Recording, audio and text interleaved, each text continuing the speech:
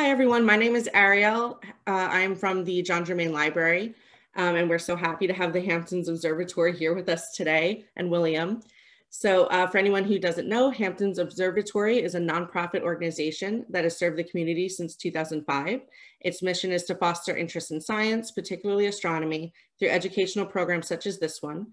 Lectures, star parties, portable planetarium shows, and other events are held throughout the South Fork. And it established the first astronomical observatory on the South Fork on the campus of the Ross School in East Hampton, complete with Long Island's largest research-grade telescope. And these facilities will soon be accessible over the internet to students, teachers, researchers, and the general public. Hampton Observatory offers all of its programs free of charge to encourage participation regardless of economic status. And for further information or to join the Hampton Observatory's email list for news and event notices, you can email hamptonsobservatory@gmail.com. And I think at the end, I'll probably add that to the chat for all of you to see. And also, before I introduce William here, just to let you know, there is another event that's coming up. It is Astronomy in Ancient Egypt, and that's being done through Guildhall and Hamptons Observatory. I'm going to add the link in here for everybody, if my computer will work. And that one is going to be on 7 p.m. on Wednesday, October 20th. So add that to your calendars. And then now I'd like to introduce William, and then I'm going to fade into the mist. William is the Hamptons Observatory Senior Educator. William Francis Taylor has been a NASA JPL Solar System Ambassador since 2014, lecturing about the universe around us and sharing his love of the heavens by giving guided tours of the sky through telescopes. And he is a lifelong resident of East End, Long Island. So take it away, William. Thank you so much, Ariel. Thank you to everyone at John Germain for co-hosting this event with us. We really appreciate it. As you mentioned, we do a lot of these events. We try to reach a broad audience as possible. So we really appreciate everyone who came out tonight.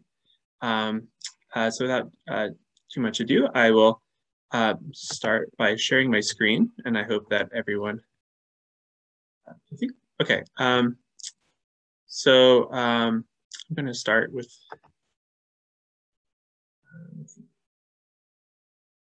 okay. So tonight's talk is about the autumn sky. Tomorrow, I believe, is the actual official autumn equinox, the beginning of autumn. I have felt the change in the air already the past couple of weeks as we went from a summer, which was very muggy and hard to see any constellations at all, to a really crisp and beautiful fall. We had a full moon just last night or the other night before that. And it's been beautiful stargazing throughout this month. So I'm really excited for what the rest of the fall has to bring. One of most people's favorite seasons. It's very crisp and nice here in the East Coast. In the East Coast, we got a lot of muggy summers because of being right next to the ocean. So when September comes around, it becomes a much nicer experience for us amateur and professional astronomers alike. But around the world, there are all kinds of traditions that happen around the September equinox, just like there are for the other major astronomical holidays of the year. One that's really interesting is from Japan. It's called Tsukimi. I hope I'm pronouncing that right, Tsukimi. It means moon watching. And there's a lot of traditions that are associated with it. It's very ancient Japanese culture. One is that people make these balls of rice called dango. They plant different kinds of grass around their homes, and they watch the moon. Here is a poem by Dogen, a Zen master, who, like a lot of people in Japan, would watch the moon and think philosophical thoughts. One of them was that although golden waves are not calm, the moon lodges in the river. In refreshing air, it shines on high, and all the ground is autumn. Reed flowers on the Wei River, snow on Song Peak. Who would resent the endlessness of the long night? So it's a beautiful time of the year to go out to spend the entire long night looking up at the sky. And there is a lot to reward moon gazers in particular, not just tonight, but November 19th is a special date. So I would encourage people, if I mentioned a date and you're interested in watching it, make a screenshot or just jot a note down. I can try to share it with you afterwards. This is going to be a partial lunar eclipse that's going to be visible to most everyone in North America. And even though it's a partial lunar eclipse, it's really almost a full total eclipse. It's just going to miss the last little bit. Here's a picture of a similar type of eclipse from a few months ago in Australia. One thing you might notice that I always like to look for when I see the full moon is the outline of this rabbit, his 2 ears here, and he's pounding some rice. So it might sound strange, but it's a part of a lot of cultures from East Asia and also from ancient Mexico to see a rabbit in the moon. And once you become aware of him, it's really easy to see him. He even has a little miniature moon behind him, which is the big crater called Mare Crisium. So it's fun to look for him instead of the usual man in the moon because the rabbit is a very vivid shape. But on the night of this total eclipse, the moon will become much darker, much redder. You'll see a lot more stars than you normally can during the full moon. It's a great night to go out and take a look. One thing I will say is that just as a rule of thumb, when something cool is happening in the sky, often it's cloudy. So we don't always know when we'll get good weather. So I encourage people every night that you see stars, go out and take a look. What is so special about the equinox? This is a simulation for the spring equinox, but the same thing happens on fall equinox. If you pay attention to the shadows of things, you'll notice something a little interesting, that the shadows, for instance, of this cone, always move in a straight line. This only happens during the equinoxes. So late September, late March. The rest of the year, the shadows of things make these kind of looping shapes called hyperbolas. This is an example of an ancient Greek sundial. And by studying the shapes that shadows make and paying attention to them, you can figure out what time of day it is, and you can also figure out what time of year it is. It's one of those things that all of us see every day, but don't necessarily pay attention to. But it's a fun way to tell what season you're in. Another way is to pay attention to where the sun rises and sets. So here's a picture from Italy of different times of the year, different sunrises. In the equinox, the sun rises directly in the east, sets directly in the west. Other times of year, it's a little bit further north and further south. Now, a lot of us who spend most of our days indoors aren't necessarily tied to nature the way that people used to be. We don't even necessarily know which way is east and west, so it's a bit hard to discern the equinox from that. If you live in Chicago, you're lucky because on this time of the year, and also in late March, on the March equinox, the sun rises and sets directly down the ends of these avenues because Chicago is on a perfectly east, west, north, south grid, unlike Manhattan. In Manhattan, if you look at a map, the whole island is a little bit tilted off of the north-south axis. So there's a similar thing in Manhattan in June called Manhattan Henge, which I've seen, and it's really cool when the sun sets right down the avenue. But in Chicago, you get a more astronomically interesting one right at March and September. Here's an example of why this is the case. In March 21st, September 22nd, on the two equinoxes, the sun rises directly in the east, sets in the west. You can imagine the entire sky turning around, rotating around. I have a little model that explains how this happens. It's called an armillary sphere, and it's a sort of miniature planetarium that shows you how the sky moves throughout the day. There's a part of the sky, if we could see it, that just rotates in place. And stars, for instance, in this part of the sky, near the North Star, never set, never rise. But the sun is usually further south. And as it sets during the day, of course. During the equinoxes, the sun is right on the equator, right between the North Pole and the South Pole of the sky. And so we get exactly 12 hours of daylight, 12 hours a night, equal night, which is what the word equinox means in Latin. In the summertime, we get a lot more daylight than we get sunlight because this circle that the sun makes spends more time on the day side of the planet. In the winter, we get much less sunlight. So it makes a shorter shadow. And also the sun rises and sets in different places throughout the year. So this is kind of an old vision of the universe.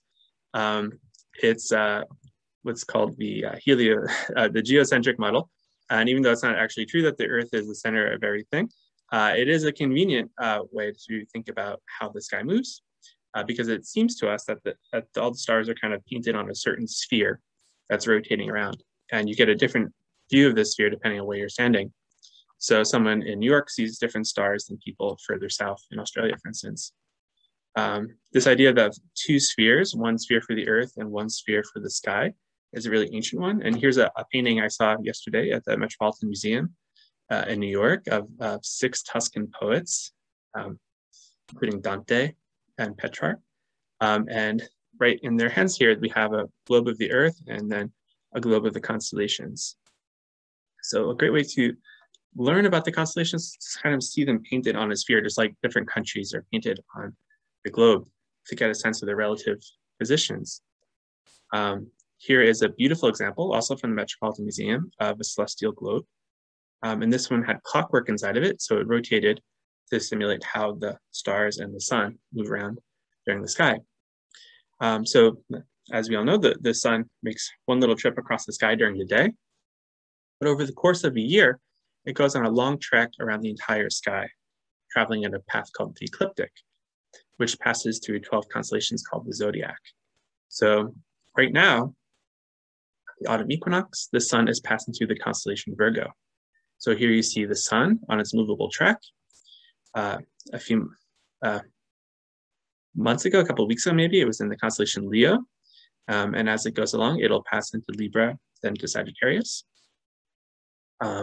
So the actual path that the sun takes through these constellations has shifted a little bit since Roman times. So most people today still have at least heard about the idea of astrology, of predicting facets of your personality based on what month you were born in.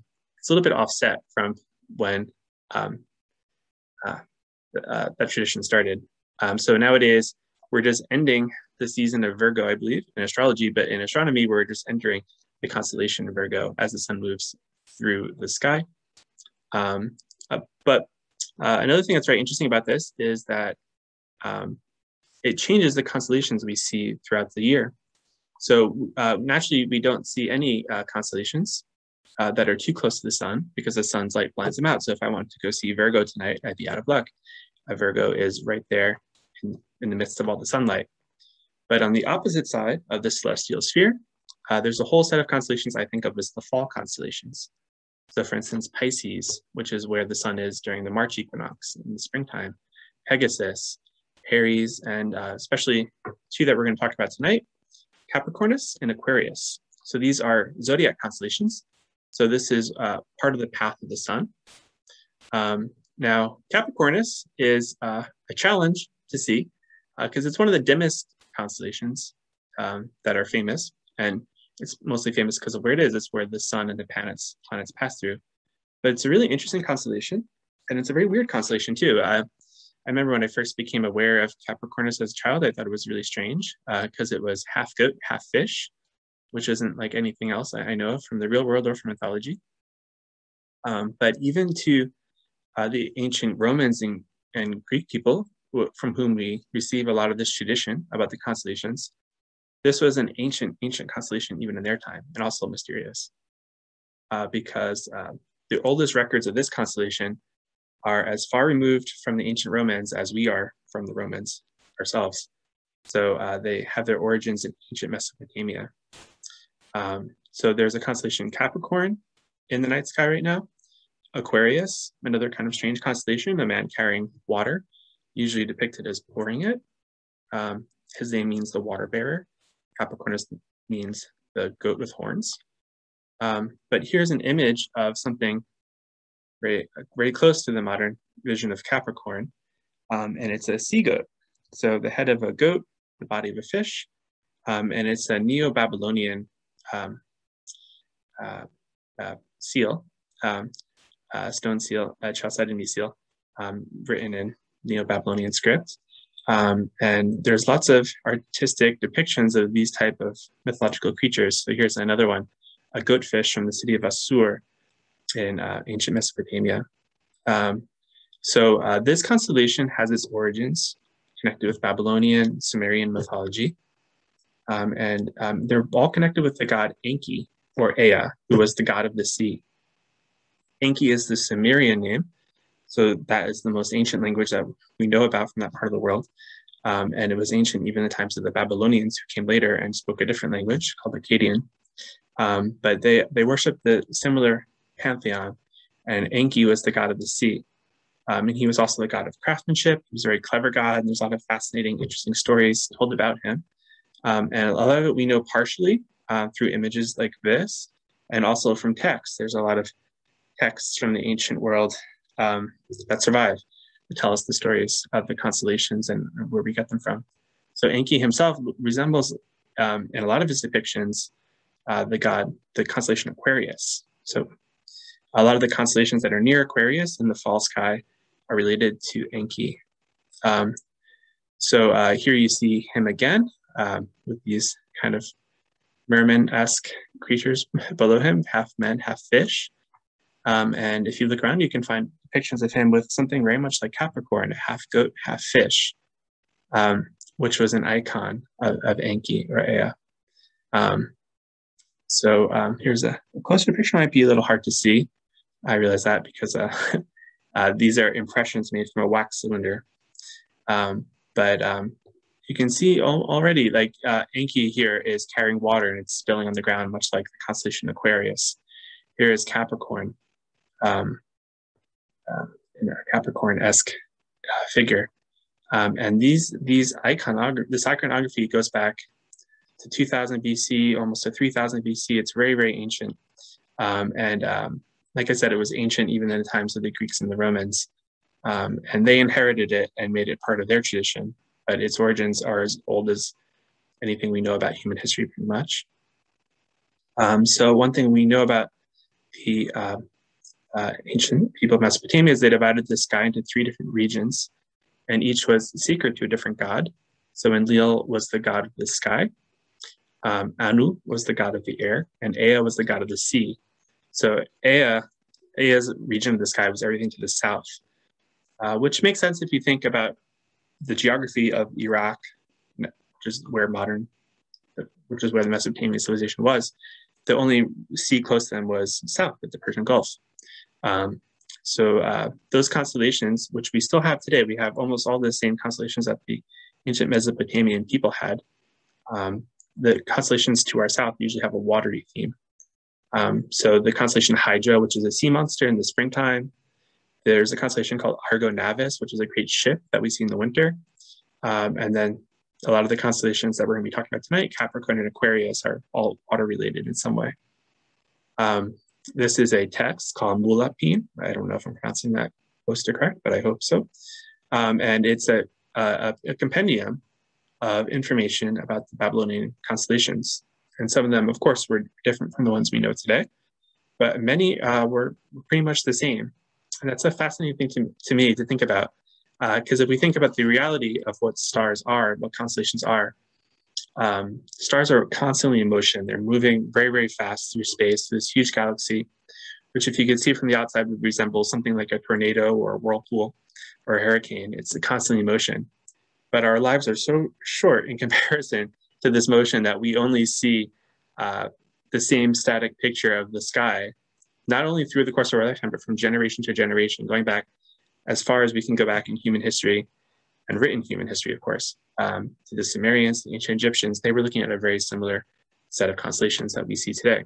They organized it differently mentally from one civilization to the next, of course, so that in ancient China, there was a very different set of constellations than we have here in the West. But many cultures inherited the Babylonian tradition, including the Greeks, including the Indians, and through them, many other civilizations. So if we try to look at the constellations for the first time, a lot of us, to be honest, are sometimes disappointed because we don't see these really vivid pictures that we get from artistic depictions. And in fact, Capricornus is one of the dimmest constellations in the zodiac. It's very hard to make out. To me, it looks more like a mouth, like a smiley Cheshire cat type of smile, or possibly a boat. A boat is a good compromise because it matches the watery theme of the goat, the sea goat. But with a little bit of imagination, you can picture this being the head of the goat, and this being the aquatic tail. That's how it's usually depicted in art. It's a very easy to find constellation right now because it's host to two of the brightest planets. So if you go out tonight and look towards the south, you're bound to see both of these planets. They look like stars, but the brightest one is Jupiter on its left, and then Saturn to its right. So these planets wander through the constellations of the zodiac. This one over here towards the right looks like a teapot. That's the constellation Sagittarius. The constellation to the left of Capricorn is Aquarius.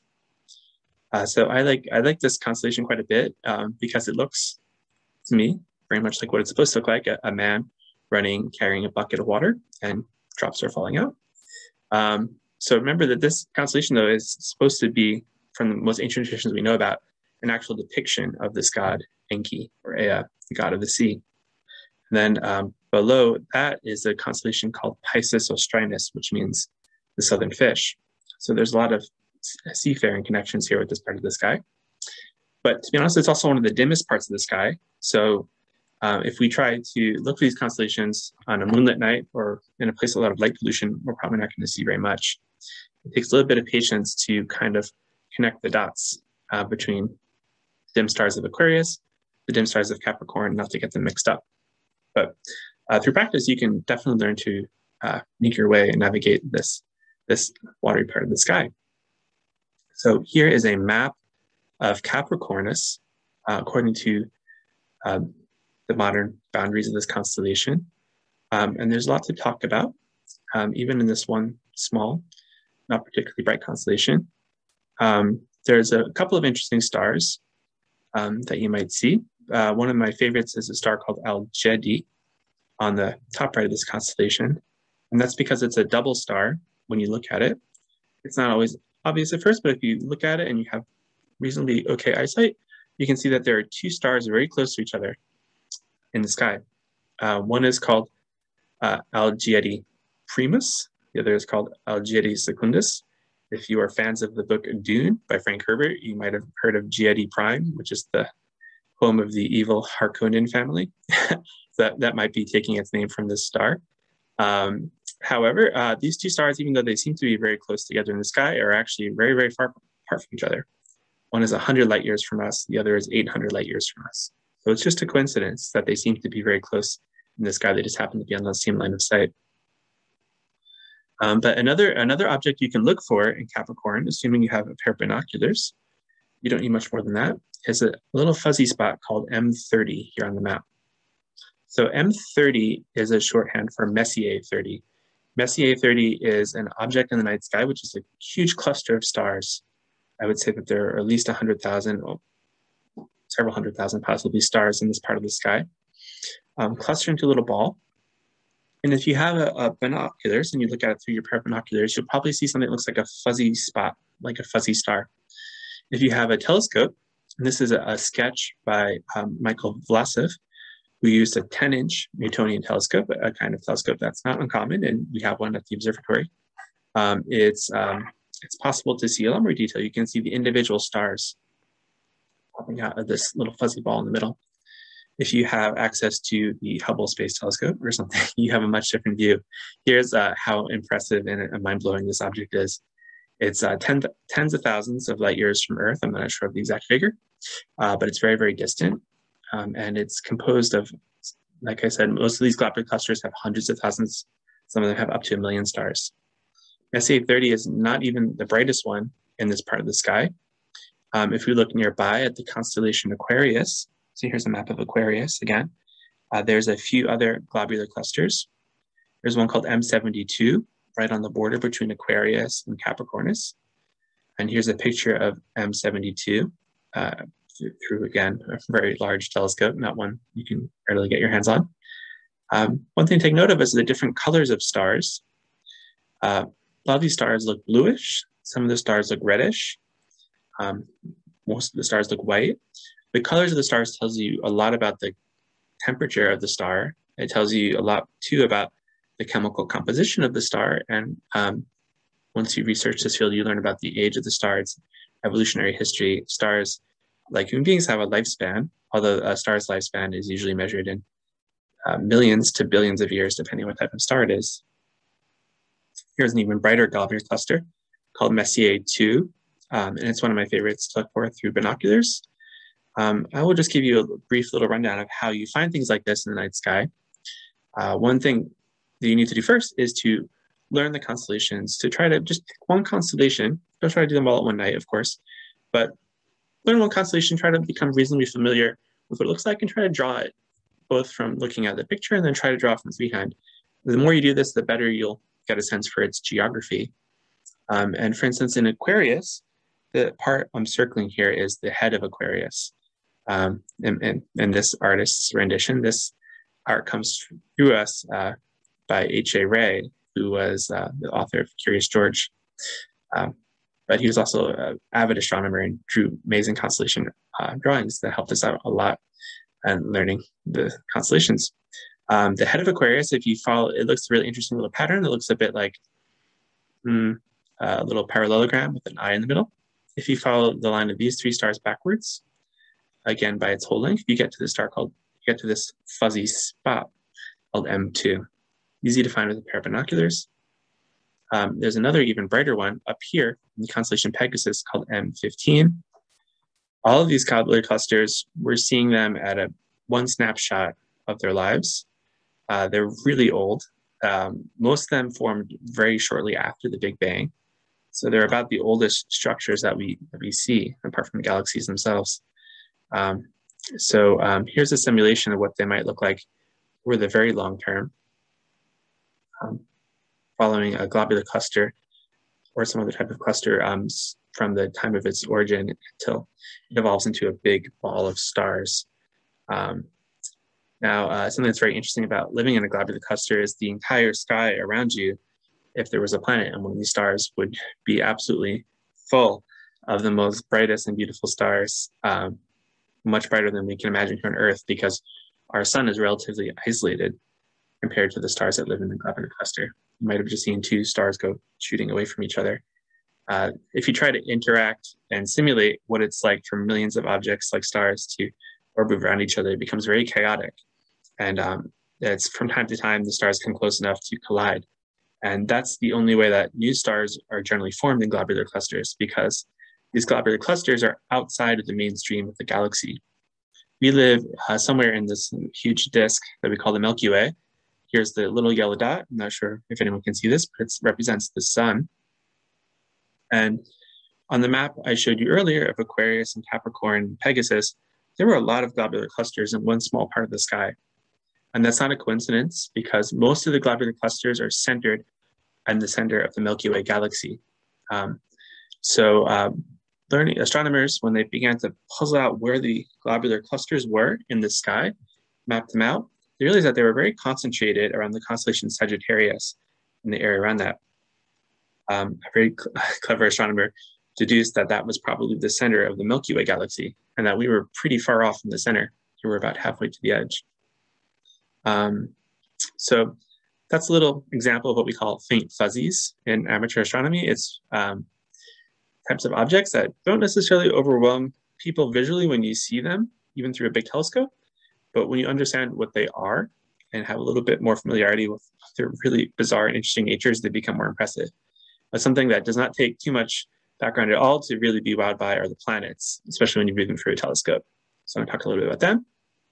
In particular, the planet Jupiter, the brightest planet in the night sky right now after Venus sets. It pays to watch Jupiter every night. You never know what's going to happen. Here's what happened a few days ago.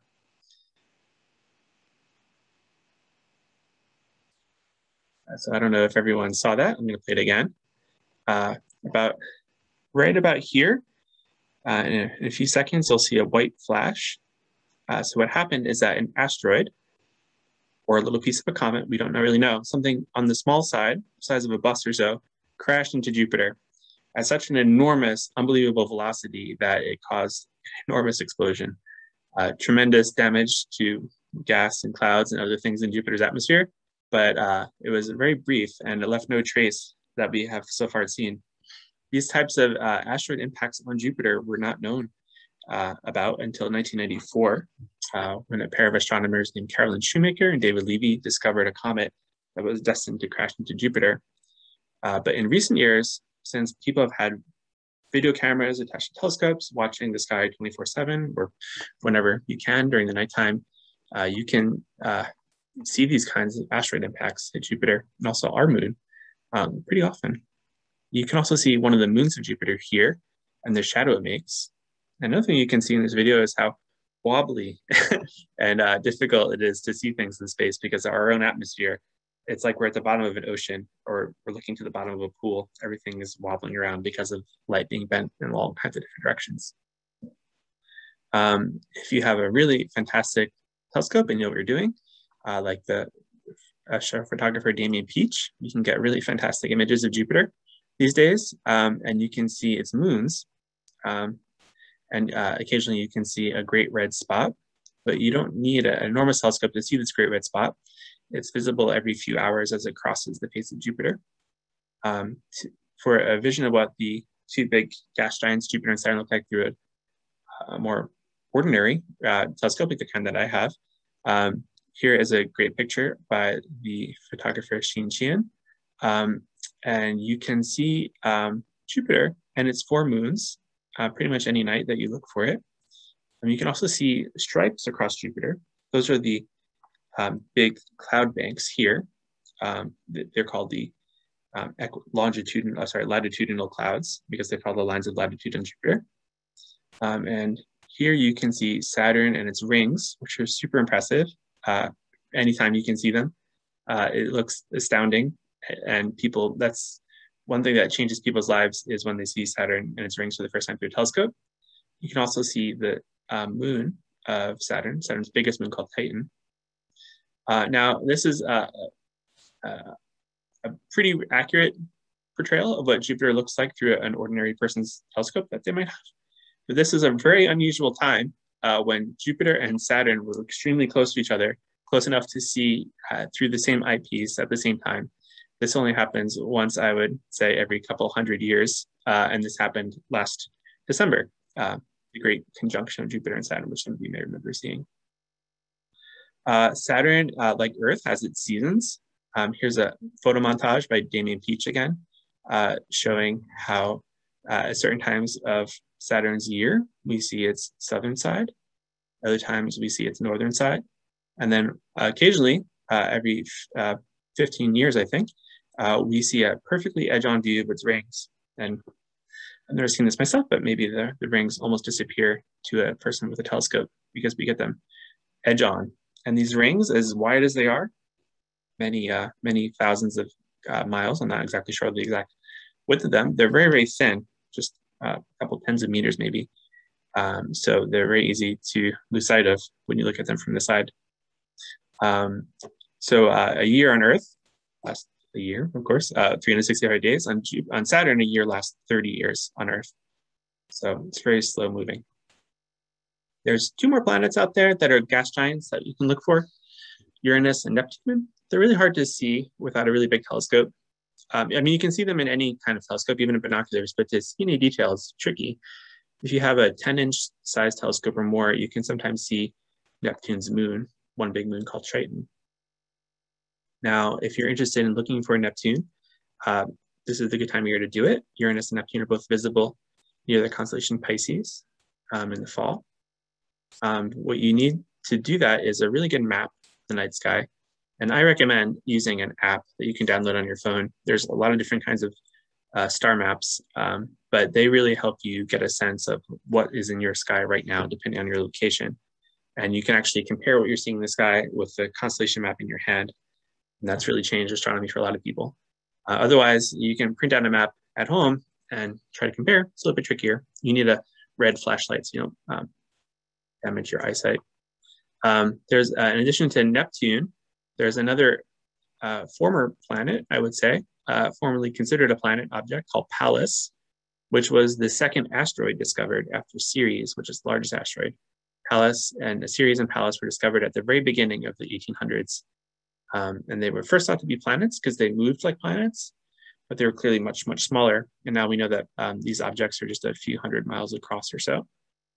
Pallas being one of the biggest asteroids in the whole solar system. It's very safely away from us. It orbits between Mars and Jupiter. But it's interesting to look for because if you have a pair of binoculars, and you find it and you succeed in finding it by comparing it with star charts that you brought along with you, you'll see it move from night to night quite a lot. Neptune also moves.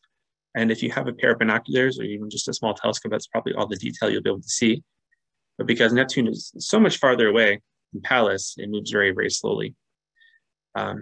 So another planet that's out there that you can see in the immediate evening after the sun sets is Venus. It sets shortly after that.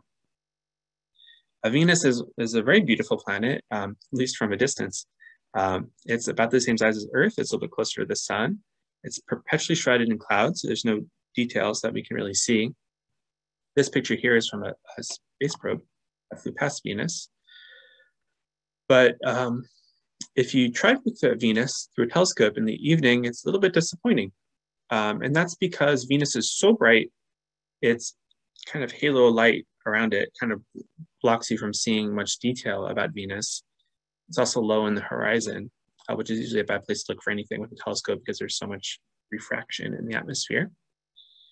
So one thing I like to do is to challenge myself and try to find Venus in the daytime. So it's really hard to do because it's a tiny little dot in the sky, but you can actually see Venus any day it's out there. If it's a clear day and you know exactly where to look, it's visible in the daylight.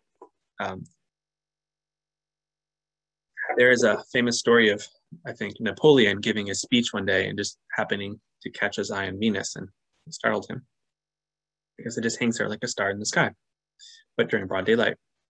That being said, it's very dim with the sun out, so it's hard to see. One thing that I like to do is to wait every month until the moon comes very close to Venus.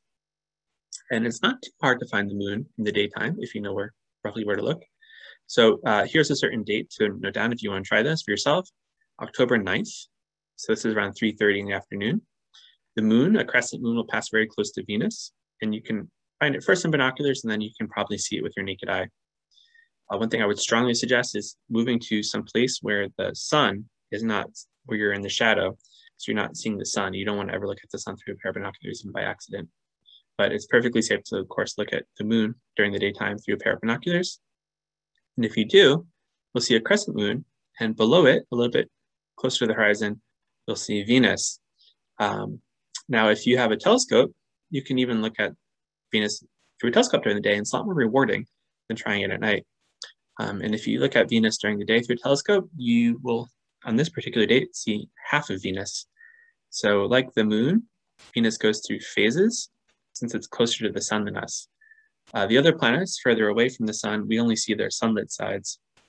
If you look at the inner planets, Venus and Mercury, you can see them go through phases. So going back to the constellations that we were talking about earlier, Capricorn, Aquarius, and their southern neighbor, the southern fish, right down here, being bathed in the waters of Aquarius, is an interesting star called Fomalhaut. And one thing that's very interesting about it is it seems like a very lonely, isolated star because it is the only bright star in this part of the sky in the fall. The rest of these stars are really dim, I have to say, compared to the winter stars like Orion and some of the summer stars. But it's not too hard to find right now if you can see Jupiter and Saturn easily. They make a little triangle with Fomalhaut. And Fomalhaut is pretty bright, always pretty low to the horizon. Now, through an ordinary telescope, it's a really bright star. It's very close to Earth. It's about 25 light years away. So relatively speaking, that's close to Earth. That's still a tremendously far distance. But Fomalhaut is a very young star too. So our sun is about 4.5 billion years old, give or take. Fomalhaut is just a few million years old, so it's still in the process of forming. Now, if you look at Fomalhaut through a infrared telescope, like we have some in space, you get a much spookier impression. So this is what Fomalhaut looks like in the infrared. A lot of people have compared this to the Eye of Sauron from the Lord of the Rings movies. It's surrounded by this big disk, and this disk is dust because Fomalhaut, again, only recently formed. When our solar system formed, it was full of dust, full of all kinds of debris that gradually has cleared out, but not completely. Fomalhaut has got a lot more of it. There is an interesting story with Fomalhaut and its possible planet that disappeared. So this is kind of a bummer story because when this planet was discovered, it was called Fomalhaut B, and it was discovered around 2004. Astronomers took pictures of it for a few years until 2012. There's another picture of it here. And it definitely looked like a planet. It was moving around Fomalhaut. And this was the first interstellar planet that was discovered. I mean, an extrasolar planet, a planet traveling around another star that was visually seen through a telescope. If you are interested, I can tell you a little bit more about the history of extrasolar planets, but they weren't discovered until the 1990s. And they're usually discovered through a sort of indirect way of seeing how they tug on the star through their force of gravity. Sometimes they pass in front of the star, causing it to dip a little bit. So when astronomers discovered this object, they thought, hey, here's the actual first visual confirmation of a planet.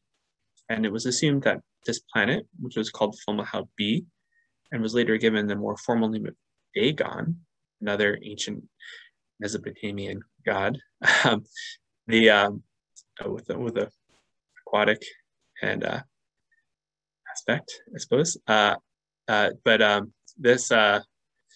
This planet, Dagon / Fomalhaut B, disappeared around 2012. It got much fainter. And it was also very struggling or difficult for astronomers to confirm that it existed, because every time they would try to make a dedicated search for it in the infrared, nothing would turn up. What seems to be happening is that Fomalhaut B is not actually a planet after all. It seems to be a cloud of dust. So this is a model, just an assumption of what might be going on, that back in 2004, Fomalhaut B was a lot brighter because it was a very dense cloud of dust, and that as time has gone on, it has drifted apart. But it's still a very interesting story, because what that means is that sometime in recent history, not that long before 2004, there was an explosion, possibly impact between two different objects in the orbit of Fomalhaut, and that we are kind of seeing the debris of this as it gradually flies apart. So our solar system is so old that most of these exciting worlds in collision type of events happened a long time ago, and we see the aftermath of them. We see the fossil remains of these events, but we don't see it in person live, which is a good thing, because if it happened to our planet, it would be very bad for us. But through other solar systems that are much younger, we still see these planets colliding with each other constantly. I shouldn't say constantly. We don't know how common of an event this is, or what the actual explanation for Fomalhaut B might be.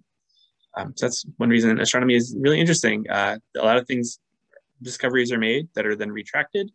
There are a lot of debates based on pretty limited data. We're trying to figure out things from trillions upon trillions of miles away, so it's not always clear what's going on. But it's definitely a star to look out for in the fall sky.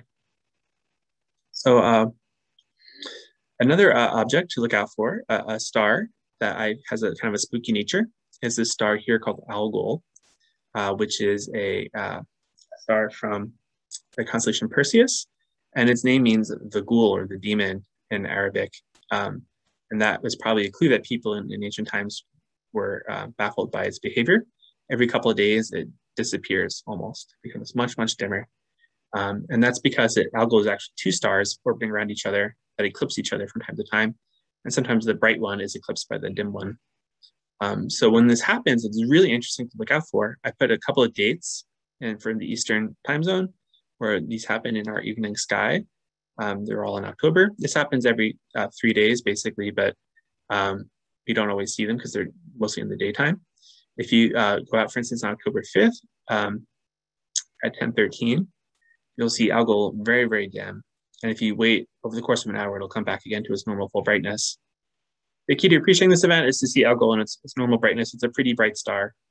What you can do is look for the constellation Cassiopeia, which I've circled here with my pointer. Follow some of the stars down to the constellation Perseus, which is a pretty bright constellation. A bright star called Myrfak, which is always really bright. Algol is a little less bright than that, but still comparable to this star over here in Andromeda. But when it goes into its dimmer phase, it becomes really dim indeed. It becomes like one of these stars here in the foot of Perseus. So becoming acquainted with the normal picture of Algol and then comparing it on these nights when it's having an eclipse is a really dramatic event. Eclipses of our sun and moon, like the lunar eclipse we're going to be getting in November, are pretty rare, but Algol goes into an eclipse every 3 days. So it's a really interesting thing to see an eclipse happening hundreds of light years away and around another star. Going back to this map again, one other thing you can look for in this night sky, and this will probably be the last thing I talk about, is a really dim patch, which is hard to see. And I am advertising the fact that if you live in a suburban area, if you live in a light polluted area, if you live in a city, you're probably not going to see it at all. But if you live, like many of us do, live in the east end of Long Island, if you live by the sea, if you live somewhere that's further away from big shopping centers and so forth, you can see this. It's the most distant thing you can see with your naked eye. Start by looking for the constellation Cassiopeia, which looks like a W on the right handmost triangle. Follow it straight down until you get to something that looks like this. Part of the constellation Andromeda, and it's called the Andromeda Galaxy. And here is a much nicer picture of it. This is taken by a photographer named Sebastian Bultmer. And the Andromeda Galaxy is a beautiful, close sibling of our own Milky Way galaxy. It's the closest large spiral galaxy to the one that we live in. This is what our Milky Way would look like if we could somehow get outside of it, most likely. Our Milky Way has two satellite galaxies, two suburban galaxies that orbit around us called the Magellanic Clouds that we can never see from New York, but if you ever are in Australia, Chile, anywhere in the Southern Hemisphere, you can see them.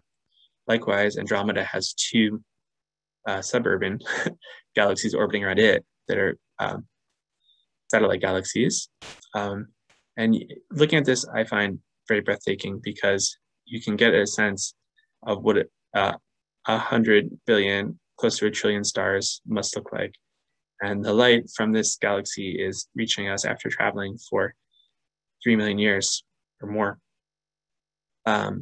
It's really interesting to me just to think that even though this galaxy is so far away, we can still, on any given night in the fall, receive photons that have traveled all the way from the star, and they will land in our eyeballs, and we will have a sense of vision because of this. So think about what that really means. That means that in this galaxy of almost a trillion stars, there are countless atoms giving off electrons, countless charges running through objects, making them vibrate in electromagnetic waves, and somehow these electromagnetic waves traveled all through space to reach our eyes. So this is our Milky Way galaxy, and this is what this type of galaxy looks like if you're inside of it, living in the middle of it. We see it edge on because we were inside of it again.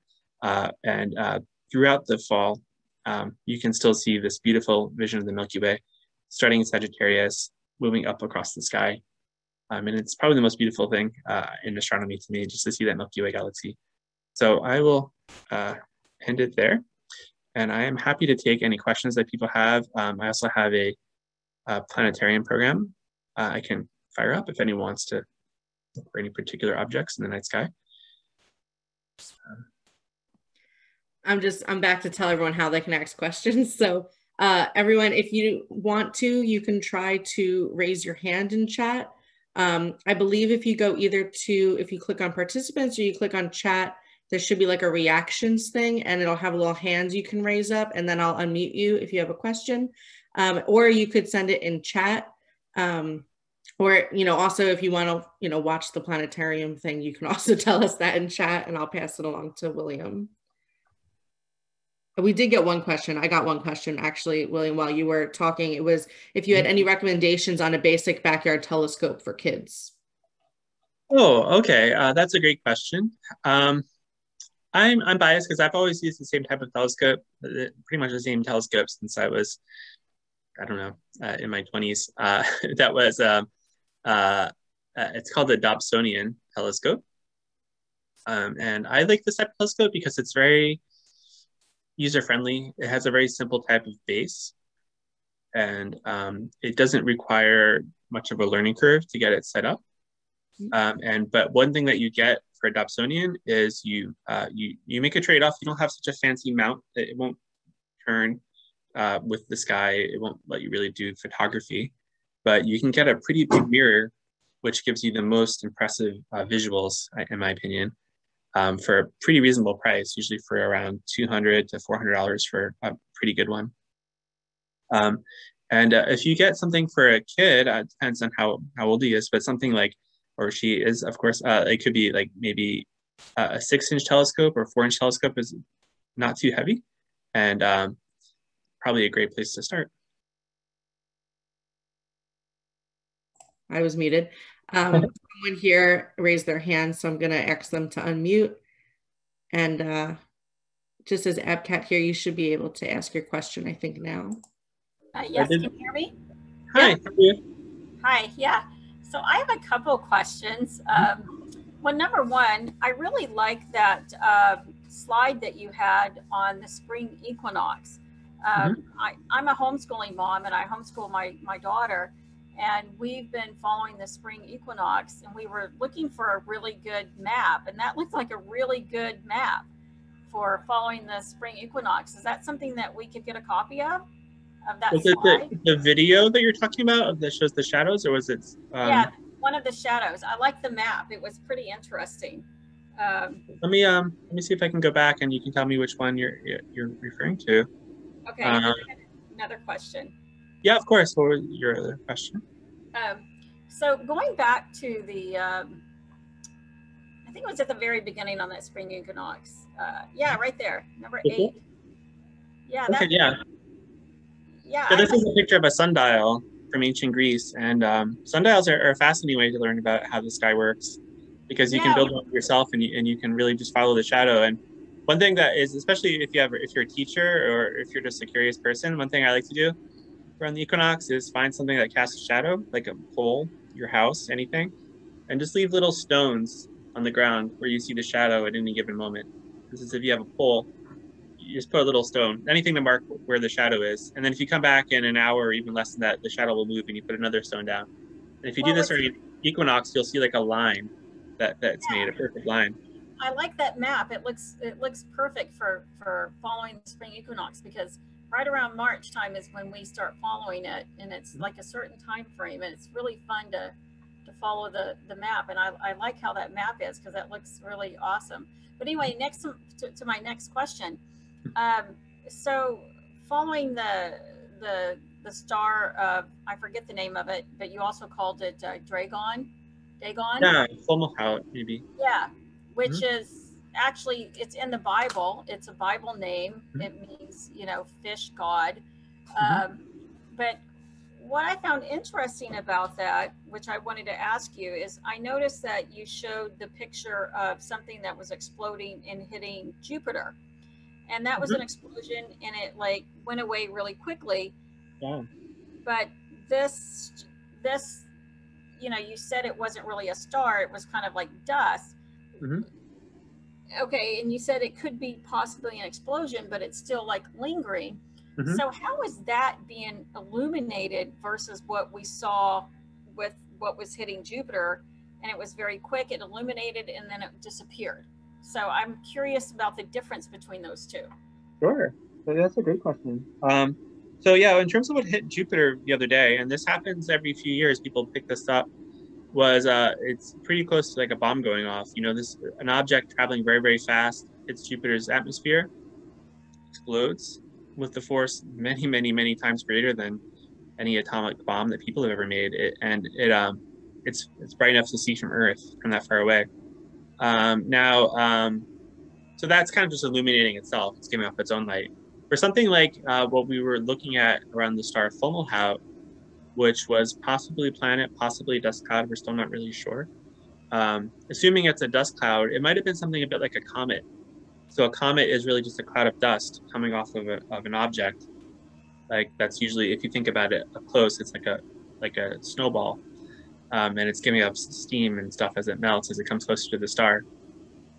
So what the current theory about Fomalhaut is, not Fomalhaut the star, but Fomalhaut b, it's a possible planet.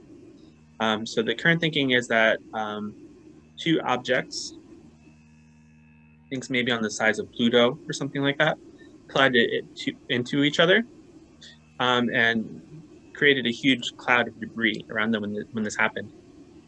So when you look at it, and this dust cloud is still very compact, it's still being lit up by that star, the star nearby, which is Fomalhaut, which is a really bright star, so it illuminates the dust around it in the infrared. But as that object kind of expands, the dust becomes less and less bright. So that's why people think it might have disappeared or faded over the last couple of years. Okay, I'm understanding now. So the other star behind it is what's illuminating it and causing exactly. it. Yeah, it's in orbit around it. It's in orbit around a star. Jupiter, which isn't illuminating like the star is. Okay, I understand now. Thank you for that explanation. I appreciate that. Thanks for your question. So we have a bunch of questions in chat. So I'm going to try to go through them quick. So one person just asked, I'm guessing they were talking about your last picture. Was that M31 in Andromeda? Yep, that's another name for it, is M31, Messier 31. It's also called the Andromeda Galaxy. Mm-hmm. And then Barbara asked if you can spell the name of that telescope you recommended, and also if a 6 or 10-inch telescope is a good starting size. Well, 10-inch is a great telescope. It's more heavy. But the only downside with these really big telescopes is that they do get heavier, and sometimes it's a disinclination to lug it around. But you'll definitely be blown away by it if you use one. I don't know. When I started off, I started off with an 8-inch telescope, which is pretty big but not too big. So you can always if you find a telescope store, for instance, you can go there and you can ask them to try out one of the telescopes to see what it's like. That's a really hard question. It depends on so many things, but not all of us live in a place where we can really go stargazing in our backyard, which would be ideal. I don't live in a place like that because I have so many trees around my house, so I have to travel. So a big part of astronomy is relocating myself to a place where I can actually see things, and then going there. So I need to have something I can transport. So 6 inches is really easy to transport. The spelling of that is so it's named after a person whose last name was Dobson. I'm afraid I can't remember his first name, but he was a really interesting man who invented a new kind of telescope. So it's Dobsonian, Dobsonian. That's just what I happen to use. There are other types of telescopes out there that also have their advantages. One question I just got as a direct message, so I'll just bring that up, is why is Jupiter so bright? That was from Julia. And one thing I just want to say is that right now, Jupiter's always really bright because it's the biggest planet in the solar system. But this month in particular, Jupiter is as close to Earth as it gets. That's called opposition. That's when the planet, Jupiter, and the sun are in opposite parts of the sky. And that only happens when Earth gets as close to Jupiter as it can get. So it just happens to be a little bit brighter than usual then. We got a lot. Someone does want to see the planetarium, so I'm not sure. That's up to you if you have the time. We also got a question about, you mentioned app maps, and if you had any recommendations about an app they could use. Sorry, so I just loaded it up. I don't know if everyone can see this. That's why maybe some of you can. I've had mixed reactions to it. But this is a program you can download for free. It's called Stellarium, Stellarium. And you can download it from most computers. And it lets you, it's like a planetarium in that it shows you what the night sky looks like tonight.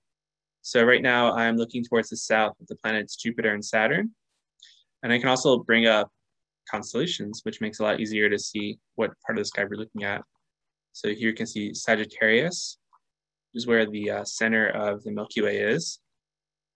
And you can also adjust it to different times of night. So if you are interested in what it will look like at a certain day in the future, or just what it will look like a couple of hours later, you can change the time.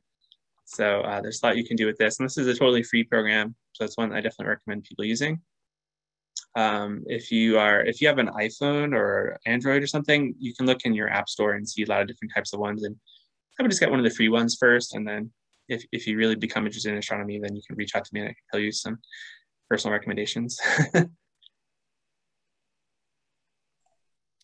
But yeah, this is called Stellarium. And it doesn't always transmit very well via Zoom, but you can download it for yourself and explore the night sky. It's a really great way to get familiar with what constellations are going to be up there tonight. And you can also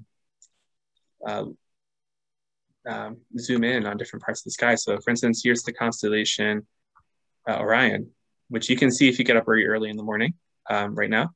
And if you zoom in on the Sword of Orion, you can see the Orion Nebula, one of the most beautiful objects you can see through a telescope or binoculars in the sky. I mentioned the Andromeda Galaxy before. It's also easy to see through binoculars and really amazing through a telescope. And that's over here in the constellation Andromeda. So this gives you I'm not sure how you guys are seeing things via Zoom, but it gives you a much nicer view than you would actually see unless you have a really large telescope. But even through like a 6-inch telescope, a 10-inch telescope, you can see the really bright core of this galaxy, and you can see its neighbor galaxies. Someone also asked how this compares with the app Skyview. I'm not sure if I think I've heard of Skyview, but I'm not super familiar with it. I often use one called Sky Safari, which there's like a free version and a pay version, but the free version is great just for seeing what's up there. Someone also asked what type of binoculars you would recommend if you have a recommendation. Oh, I would recommend probably a lot of people have different opinions. Something that's like 10 by 50 or 7 by 50 if you can find them, and that means that it magnifies. First number is how much it magnifies by. The second number is how wide it is with millimeters. So like for instance, a 10 by 50 magnifies 10 times and it has a 50 millimeter lens. Those are pretty common type of binoculars to find. And they're great because you can, with that kind of eyepiece, you can see a lot more stars, thousands more stars than you can see with your naked eye. You can see a lot of these, we call them faint fuzzies, these Messier objects. And you can also see a lot of things like, you can't see the rings of Saturn, but you can see the moon of Saturn, Titan, and you can see the moons of Jupiter every night, the 4 moons of Jupiter. Thanks. And you can see a lot of detail on the moon. We have one person with their hand raised, but I think I have one last one from chat first. Okay. Donna said, another fascinating talk, William. Your knowledge of astronomy and cultural origins of the constellations always amazes her. And her question is, what is the name of that sphere you showed us earlier in your talk, the one on your shelf? Oh, this one here. It's called an armillary sphere. And this is a really like almost like a Renaissance, maybe medieval object. But this is not so old. This is a modern version, but it's a really cool one that it shows you basically what the sky would look like if you could go outside of the sky and look down on it. But you can't really do that, of course. But it gives you a picture of what the sky. If you can imagine, there's like a little. I can't tell how well anyone can see this, but there's a little representation of Earth at the middle. And then the constellations of the zodiac are on this band around you. And if you pick any particular zodiac constellation, like Virgo, I'm going to try to find that, you can see what will happen as the sun rises in that constellation and travels across the sky and then sets. So this is a really wonderful, cool type of invention that I think the oldest ones are probably from the Middle Ages, I would say. But they were kind of a kind of planetarium that you can keep on your desk and just see what's up in the night sky on a given night. So I think our last question here is, Kim, I'm going to ask you to unmute. You should be able to unmute and ask your question. Hi, can you hear me? Yep. Hi, I can hear you. Hi, good evening. I came in late, darn it. But anyway, I wanted to ask, I have a lot of trees in my yard too. And does he ever go out and have groups to come out with their telescopes? I didn't just get it, but I have an Orion 80, I think, beginners. And all I can see so far is the moon. But I'd like to get with a group or something where I can come out with mine and know what I'm looking at. That's the first question.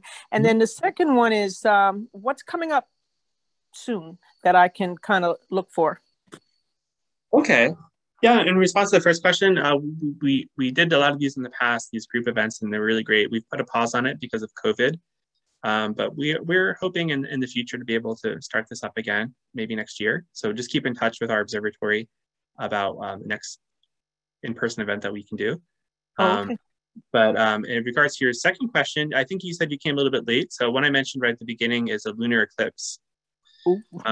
So I don't remember exactly when I said that was going to be, but I think November. In November? Okay. November. And maybe November 19. I might be wrong about that now, unless I go back to my notes. But let me double check that for you because I want to give you accurate information. November 19, 2021, there will be a lunar eclipse. Okay. It'll be a really cool event to watch. And I would definitely recommend keeping your eyes on. That'll be the night of the full moon. The usual full moon is always the same night as a lunar eclipse, but that night the moon will enter Earth's shadow. So over the course of the night, it will start getting dimmer and dimmer, and then when it enters the really, really deep part of Earth's shadow, it will start turning red and very spooky looking. So it's a partial lunar eclipse, but it's almost total. So it's just almost as good as a total eclipse, pretty much. And it's safe to look at. It's not like the solar one. You can look at that through the microscope. I mean, through the telescope, right? Yeah, it's totally safe to look at the moon at nighttime. The sun is the only dangerous thing to look at in the sky. Oh, okay. So as long as you're doing it at nighttime, you don't have anything to worry about. The moon is really bright sometimes when it's a full moon, but it's not going to damage your eyes for sure. But during a full moon, it becomes very, very dark. So you can look at it. I encourage you to look at it through a telescope. It's really cool. Okay, cool. Thank you. Thank you. I think that was the last question I had here. So thanks. Someone did ask, though, I'm not sure if you know or if Donna can let me know in chat where the recording will live if someone wants to watch this. Yeah, so we have a YouTube channel. Okay. And off the top of my head, I don't remember exactly the name of the channel, but we can probably send that out in some way. It's if you look up Hamptons Observatory YouTube, we have it. Okay, so yeah, I'll send. Okay, so I'll send that to everybody. So don't worry, you guys will get it. Okay, great. Okay, so thank you so much. I'm getting a bunch of things in the chat to me about how much everyone enjoyed this. So thank you so much for everyone for coming out. Thank you. Yeah, if you have any questions, you can always reach out to me or Donna, the executive director of the observatory, and I'll try to answer your question by email. And I also just added the link to your next event. Oh, I just sent it to one person. I'm sorry, Julia. I keep doing this. I sent something to one person instead of everyone. I just did it again. I don't know what's happening. But there we go. That went to everyone. Sorry, everyone I've accidentally messaged. So thank you so much, William and Donna. I'm so happy that you came and reached out to us at the library to do this. Thank you so much, Ariel. This is wonderful. And thank you for all your help. And okay, that's it. So good night, everybody. Okay. Just go stargazing. Yep.